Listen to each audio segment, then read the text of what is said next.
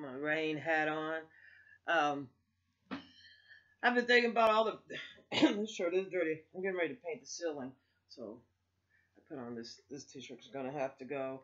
But I was thinking about all the problems we've been having with the police shooting people, and I guess they have a procedure where they're supposed to say like yell something. So usually they it's like when you're on the camera, they're always like yelling like I told you not to do this. Which it's like okay, you killed them and then you handcuffed them.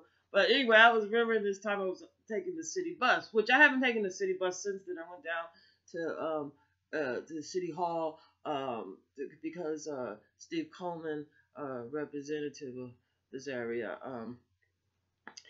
was having a townhouse meeting, and on the bus, like the bus driver's like talking. I really didn't want to talk to the bus driver because like they just want you to agree with them, and you know their and their conversation is just it's just ignorant. But and so like uh, something was said, and I was like, yeah, let me. I just wanted to get off the bus really because I was tired of listening to the bus driver, and them like getting really excited and loud because like they think their opinion's the only one, and don't really give a fuck about their opinion. It's opinions are relevant. It's like I want them to keep their eye. I really was getting off the bus just so I could get off the bus because they were too busy trying to have a conversation and driving. And so like when I get to the city hall thing, the people with the bus, like the local bus here in Memphis, the transportation people, whatever, like they actually stood up in the thing. Like they really thought that they're first of all they're gonna keep the federal government's funding like transportation, make sure that we have some type of transportation, because basically we don't have any bus service. But it's not it's because of the policies. It's just like with the police. It's because of their policies. You know what I'm saying? That they have the problem. You know, it has nothing to do with the people, the customers. The customers just get insulted. Like the bus driver has a bad day or something. She's gonna like yell at one of the passengers, and I remember one morning like she was like, well, we're just gonna sit here until so and so stops doing it. You know what I'm saying? It's like you could just imagine what type of horrible parent this person must really be, because like they're acting like like this is like how they would do their children, and you're like, well, and like a couple of people got off the bus because they were going to be late for work and just started like running, you know, and basically that's what I did that day. I was like, here, and we had the same thing with the police. Like they don't know anything how to communicate with the community. It's like they think the community's against them, because of their behavior, opposed to changing their behavior, or change. Really, what they need to do is change the policies. They're not that as an individual. That bus driver is irrelevant to what's going on with the company in the bus situation. It's irrelevant, but her attitude and the way they, like first of all, I don't give a fuck if you're a Christian. That's the first thing. You should leave that shit home. Because to me, like, I mean, like, it's my experience in this neighborhood that's AIDS infected. They're all Christians, right? Okay, like, for example, this one brother's really mad at his sister because, like, they all going to be gangs. Just like the police think they're a gang here. Okay, part of this gang thing is what they do to women. You have to belittle them, insult them, and and pretty much like that. Think that's how they think they can control you by showing their lack of upbringing. They have no self-respect. You know what I'm saying? In my mind, somebody that just doesn't know me and just that's all they do is show disrespect. That's how they were brought up. It's hard to change how their behavior that they develop between the years of 0 to 5. So it's like being around somebody emotionally 5 years old. Any moment they're liable to have attention tantrum, your words can hurt them, like nigger. I mean, oh my God, like somebody calls me a nigger, it's like, if I don't like them, I can find a lot of things wrong with every individual to insult them, besides using their race or their gender. You know, you know what I mean? Like you can talk about my rain hat, but it's supposed to be raining. I was going go outside for a minute, pick the trash out, but it didn't rain yet. I'm waiting.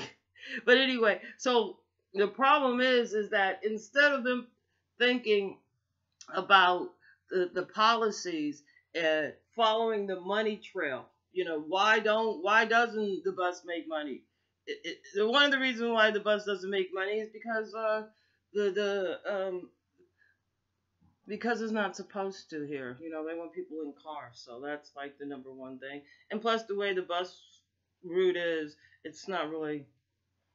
It doesn't really work for like getting you where you need to go on time. 3 hours. It takes 3 hours on the bus to go where you would go in a car in 15 minutes. That's like the real problem. So, and then and then like with the police, the real problem is again they don't understand that as an individual they're irrelevant. You know what I'm saying? It's just like in Dallas, they're like crying over like the 5 policemen that got shot. Oh, it's terrible. And you have to say this. You have to patronize it. You have to say, like here, like the police think they're a gang. You have to say, not all policemen think they're super fly pimps. Even though we've had multiple arrests since I've been here, police being arrested for for like, I guess soliciting. I guess they don't want to call the pimps prostitutes for trafficking teenage girls. But anyway, let me go back to what the gang guys do. I'm sorry. But anyway, this is what happened with his sister. She likes this one guy, right? So she goes with him to a place. His other friends are there. So when he has sex, the other friends, they all jump and have sex with her. So the brother's mad at the sister. And I'm thinking, if he knew what, like, what I'm saying, this is what a brother and sister should sit down and like, look, this is what these guys are doing to you females. So, what I'm saying? It was up to the brother to tell the sister. Not like, what I'm saying? She didn't know because nobody told her. So basically, it was rape. If you ask me, it's definitely 100% rape. But it's blamed on the victim. Like, she should have known that this cute, handsome guy that was giving her all this attention and lying to her to get her to the place was actually a liar. And pretty much they on the down low. Because if you're a bunch of guys and you're hanging out in your man cave and you're all getting drunk and you get one female and all you're having sex with this one female, there's a lot of dick touching. That's a little sickening, and I think a lot. So in a sense here, they, so the gang mentality mostly is it's sort of silly because, that's like the Little Rascals show. Like after like 9 or 10, you should be like, it'd be like in New York when I used to see like the old gangs, especially let's say the Chinese, the way they have it. You start off, with like your baby gangs, where they do stuff like, pick up from the U.S. Marshal the supply of cocaine that's coming into the area, and just drop off a box here, deliver to different office buildings back at the height of cocaine or whatever. They have them do stuff like that, deliveries, and then like the teenagers, they went and they were no longer a gang, they were a junior, the junior mafia, right? They would go pick up payments from different business to keep them from robbing the business. It's just like a tradition in the Asian thing, right? And then when they get, after they get older, they're in the mob. You know what I'm saying? It's not like, oh, we're a gang and we're now like in our 50s or 60s. You know what I'm saying? So the police, in a way, they actually, I heard like the police chief say, we're the big gang here. That mentality is, that means that Okay, not only that you have them like all the time you see on TV them getting arrested for trafficking, you know, teenagers, you know, so there's sort of this pedophilia thing going on with them. In the juvenile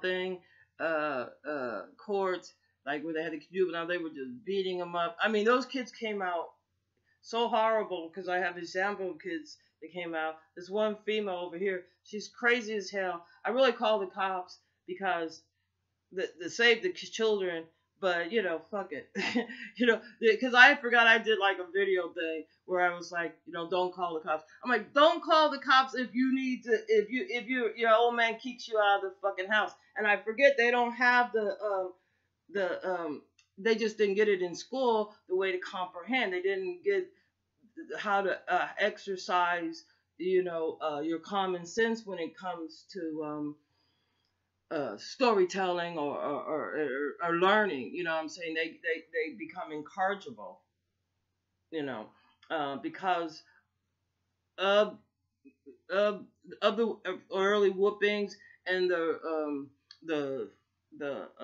early introduced to sex before puberty, you know. Just because, and the only reason why it's just as bad for boys and girls, even though people think, oh, this boy's having sex at 9 years old, is because they haven't matured enough, you know. Because like as you get taller, like say you start off as a baby, and as the baby grows, so does like the brain still growing, the stomach's still growing, the lungs are still growing. That's when they say it's not developed enough. It's, you know, and so if you're 9 years old, you're not developed enough. Your body, your balls, as they say, hasn't dropped. Once your balls drop around 13, 12, 13, whatever for a guy, then you produce sperm.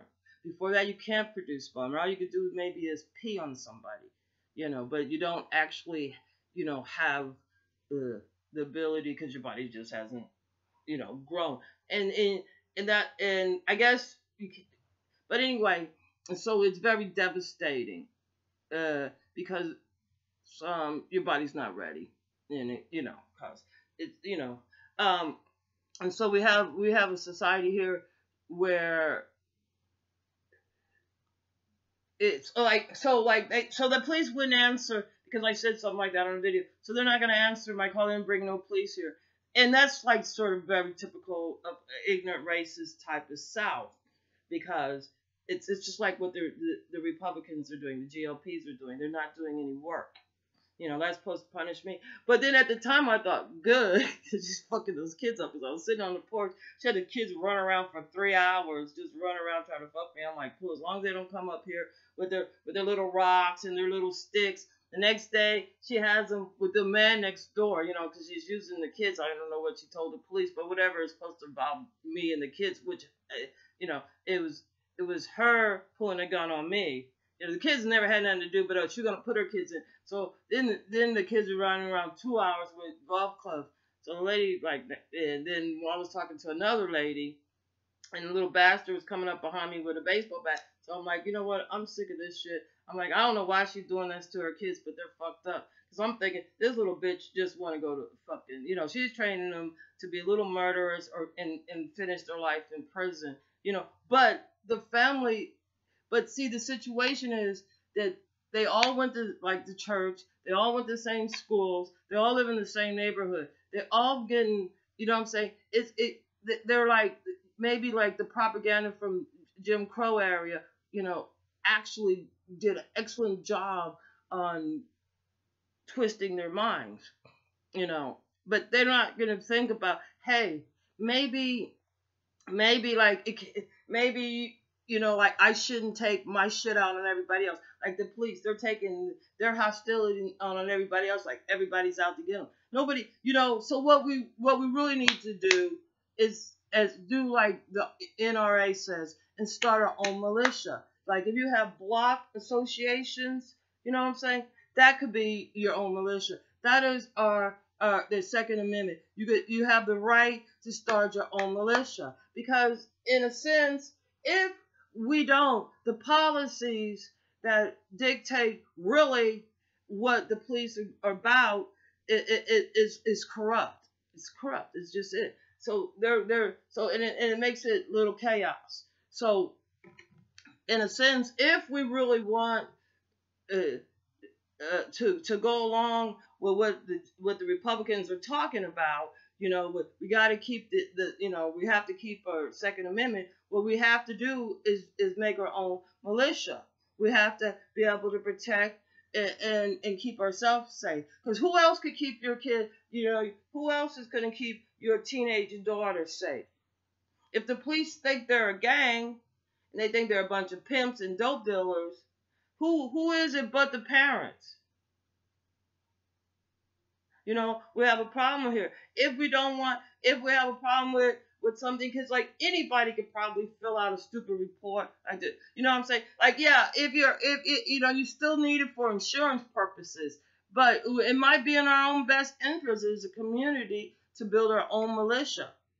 To patrol our own neighborhoods.